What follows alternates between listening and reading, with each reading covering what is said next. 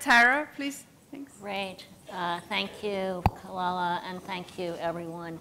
So this panel is focused on congressional advocacy, and I'm very pleased that we have two experts on the panel today. Tonya Kinlow is the Vice President of Community Engagement, Advocacy, and Government Affairs at Children's National, and has over 25 years of experience managing government relations. And Susan Sweat is a Senior VP at Cornerstone Government Affairs and worked as a senior staffer on Capitol Hill for 10 years. So together they bring quite a bit of history and experience to bear.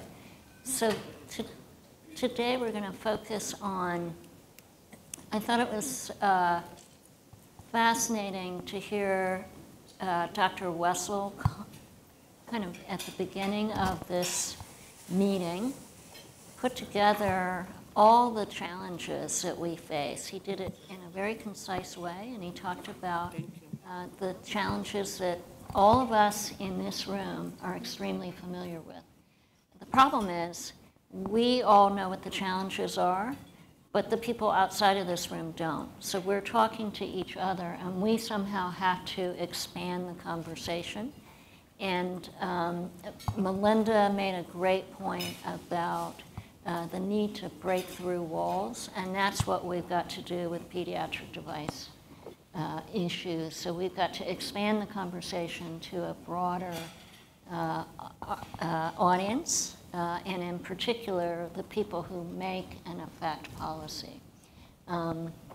So with that, I wanted to start with Tonya and ask you, in your role at Children's National, can you share with us the types of advocacy issues that you are choosing to work on, how you do that, how you identify the issues, and share some of the thought processes that you undergo at Children's with this audience in terms of advocacy? Sure. So, at Children's National, advocacy is one of our primary focus. It's a core component of our mission. We believe that our location in the District of Columbia gives us a unique opportunity to be the public voice for pediatrics and pediatric devices and all things children's health care. As a result, we really work hard to make sure that we are actively engaged with members of Congress, but we are also involved in advocacy at the state levels. In the District of Columbia, we're proximate to Maryland and Virginia, and so we're engaged there as well, and obviously with the District of Columbia Council, which makes a lot of policy that impacts the work that we do. We do that in a variety of ways at Children's National.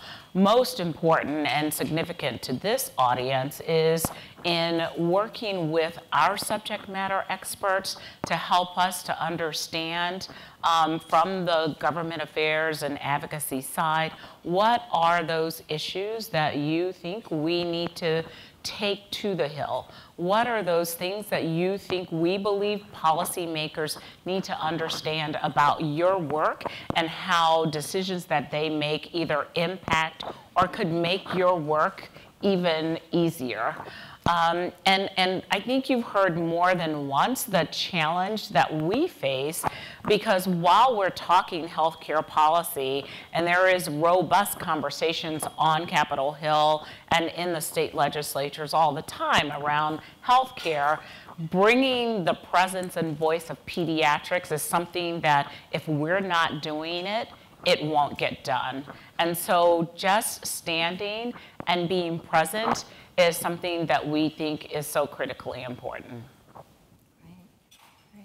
Susan, for people in this audience who may not be actively engaged in advocacy, particularly in DC, what are those key committees that impact policy around pediatric devices on Capitol Hill from your perch, having worked up there for 10 years? So it would be really great if I could sit up here and tell you that there's one committee and there's 15 members and those are our guys and girls and those are the ones we're going after, but that's not what I'm going to tell you. I'm going to tell you there's 6 different committees that we're interested in because they touch pediatric devices in some way, whether that's through providing funding to the FDA for their activities, whether that's through telling the FDA how to do their activities. It's a whole other committee.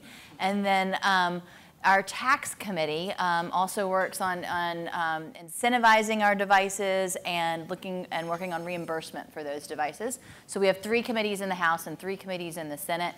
And you're talking about hundreds of members of Congress at that point. So it makes our field pretty broad that we're going after.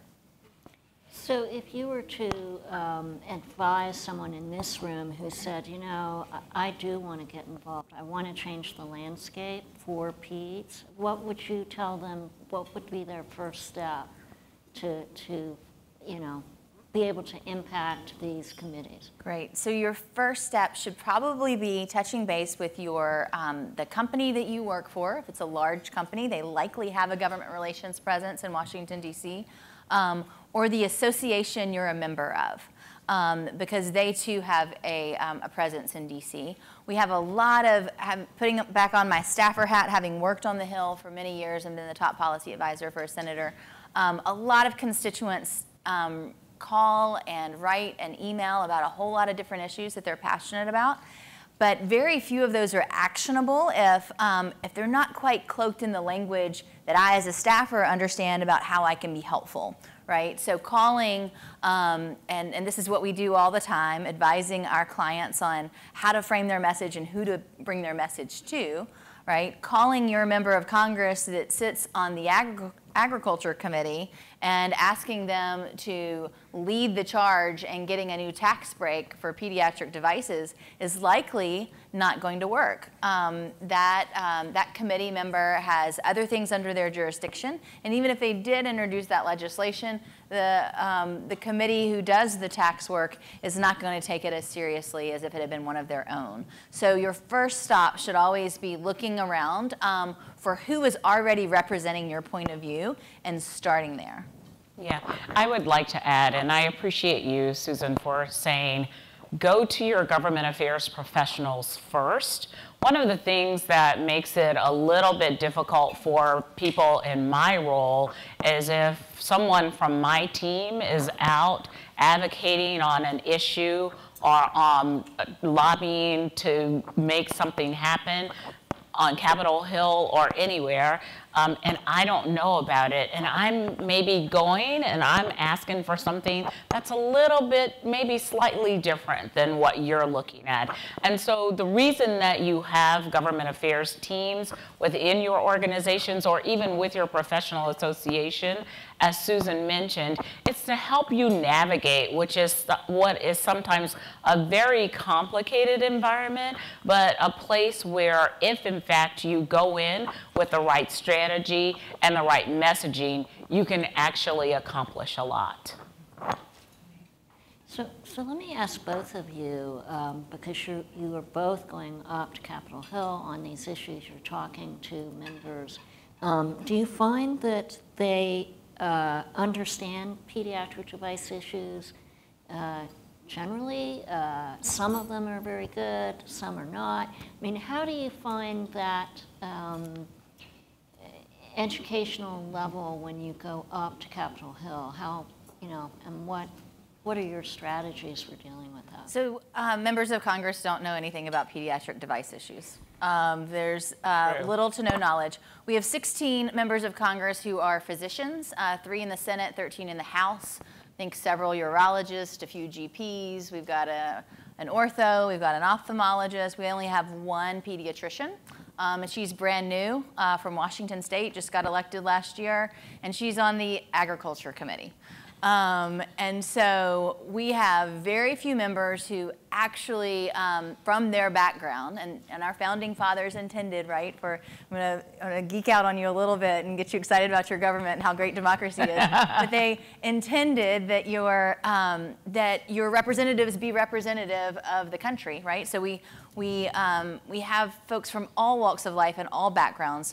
Very few of them have a background that touches any kind of pediatric devices. And so that's when you start working on your committee staff, right? So your committees organize themselves around different topical areas.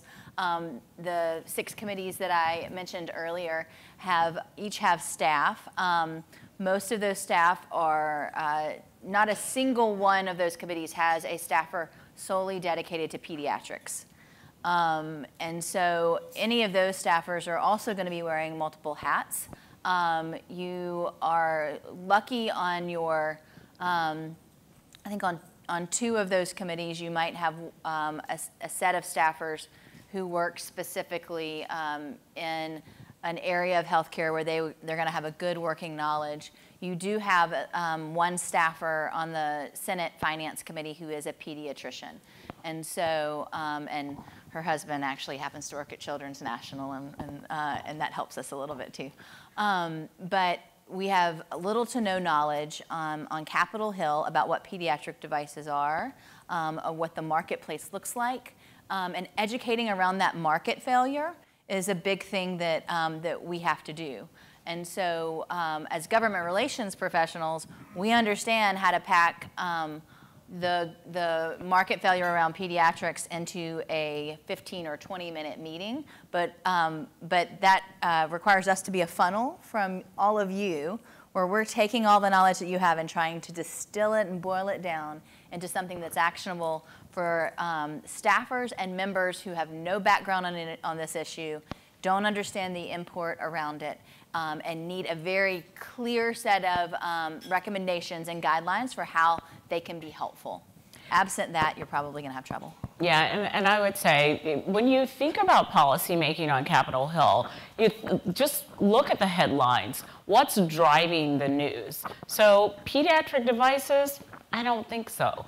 But, you know, opioid crises, the issues around high prescription drug costs, those are things that congressmen and women and their staff are going to spend time trying to understand and learn more about, because why? It's in the headlines, right?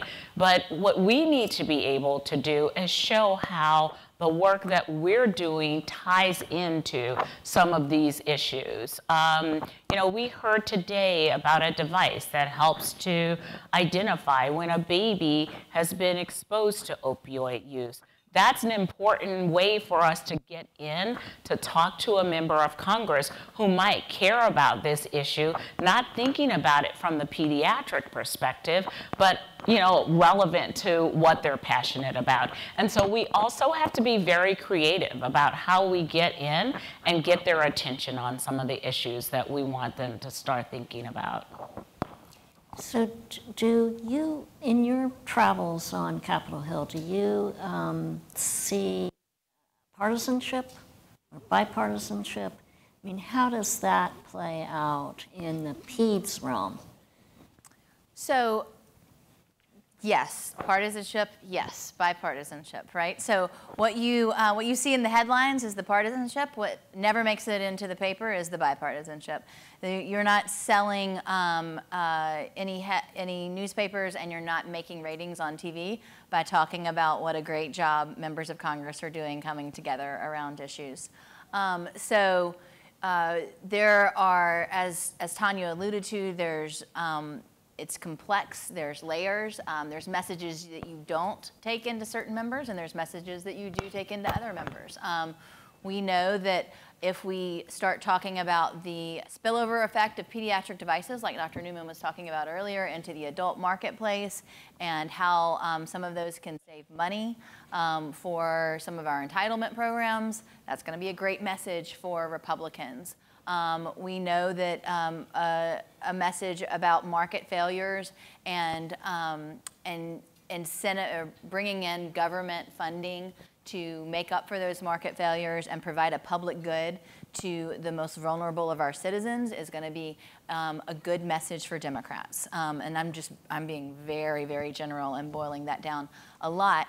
But we can take the same platform and policy and work our message just a little bit to make sure the right audience is willing to accept it, look into it, and research it on their own, which is what we're trying to get to in every meeting that we take. Any thoughts there in particular? Not anything to add. Partisanship, definitely. And then just making sure that we don't let our issues get caught up in the battle, because when elephants fight, the grass loses. We don't want to lose. We want to be a part of the conversation. We don't want to get caught in the middle of that partisanship. And I think because we represent the interest of children, we have a really great story to tell there. And so oftentimes, I think we should use the advantage that we have representing the population of people we represent to advance our objectives in the policymaking space. And Tonya makes a good point. There are a lot of members who are up for re-election in vulnerable seats, and they're looking for something that is bipartisan to work on, and that's when we bring a PEDS issue to them, and that they love that, right? And that's the promise of a great campaign commercial. And so you can really appeal to just some of their basic nature of wanting to get reelected on PEDS issues, because those do tend to help us. But otherwise, we do have to navigate the pitfalls of not turning into fodder on a Twitter feed, or being used as an object lesson in a gotcha hearing. So. Good point. So are there, if we think about kind of policy issues in the PEDS space, are there particular policies or legislative concepts that we should be thinking about and starting to work on now, because it'll take a while, to get to a consensus among a broad variety of people? I mean, I'd be curious what you think those key items might be. Well, let me start, because I'll start broad. I'll tell you that always, when we're setting our policy agenda, there are some very basic things that will always be on the agenda, and it's all primarily around payment. So protecting the Medicaid program, protecting the children's health insurance program, making sure that we are getting funding for children's graduate medical education. Those are kind of bread and butter issues for us, and without that, we feel like we can't advance mission in any of the other sectors. And so that's got to be kind of a top priority. But then we also spend a lot of time working with Kalale and others within our organization to understand where can we identify new opportunities for additional funding for pediatric research issues. And we will spend a lot of time working with members of Congress, trying to find, it might seem like small amounts of money, but to a program, it makes a significant difference. And so finding ways to leverage potential funding opportunities for research activity is something that we spend a lot of time on at Children's National and in many of the other organizations that we're in. And if I might add, we do the same thing. I happened to be sitting at the table during lunch with a representative from one of the Maryland programs that helps to fund research initiatives in the state. And she was just giving me kind of the portfolio of the rich supports that Maryland provides for researchers and the work that they're trying to do. And so to learn from you that kind of activity, can we take that and make it happen in the District of Columbia, make it happen in Virginia? Maybe Susan and I were talking about taking it to one of the congressional leaders and saying, your state is doing something really fantastic. Why don't you push something similar at the federal level? And so having just table conversations can create ideas that help us to support the work that you're trying to do. And I would say kind of narrowing that scope down to pediatric devices, if we're talking about policy platforms around pediatric devices, right, we're looking for ideas about incentives. How do we incentivize more companies to create more devices? How do we de-risk that environment for those companies so they feel that they can put investment forward and have some assurance of a return on that investment? How do we make sure that the appropriate reimbursement is there for that device once it actually gets to market? In the PEDS environment, that's really hard because it's so decentralized. Tonya was just talking about the state initiatives. All of the states have their own requirements for state insurance and for state Medicaid versus the federal Medicare program, which covers seniors and, of course, sets reimbursement rates for most of the adult population that insurers follow suit on. So the reimbursement issues for PEDS devices are decentralized and create quite a challenge. There are tax issues. How do we provide appropriate tax incentives to get more product to market, to get more people interested in those products? And then there's regulatory infrastructure, right? So we've got a group of folks here from the FDA. How do we make sure that they have enough bodies? How do we make sure that our regulators are well funded, are able to pursue the programs they know would be helpful to this community and this sector? And the converse of that is true too in a lot of places. How do we make sure that the regulators get out of our way to let innovation happen? Mm-hmm. And so all of those things are topics. Those are areas where a comprehensive pediatric device platform would touch on each one of those things. And a consensus platform there are ideas in all of those areas from different groups in the space, but there is no one consensus platform yet that's been developed on pediatric devices. So are there any particular challenges? I think you touched on some of them, but are there any particular challenges that you see in trying to, I guess, put together a package and then move that forward in a bipartisan way through Congress? Anything? Well, if I can piggyback on something Tonya just said, she talks about the platform for Children's National and all of the things that Children's is interested in. J&J has a similar group of issues that they care about, a very different group, but they'll have a similar lineup. AdvaMed will do the same. AAP will have the same. Right. One of the challenges that we have in pediatric devices is that we're in the healthcare space, right, among a million different other policy topic areas. If you just scroll through your CNN newsfeed this morning and you're going to be worried about Ukrainian support and the election and what did or did not happen between Trump and the Ukraine and Joe Biden, and members of Congress are worried about that. You're going to see mass shootings happening, and there's a whole bunch of gun violence work that's happening on the Hill. You're going to see topics about Iranian sanctions, and the list goes on and on and on.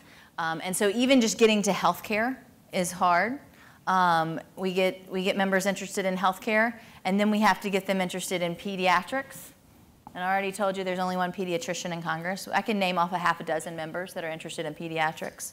But getting then down to pediatric devices is even harder.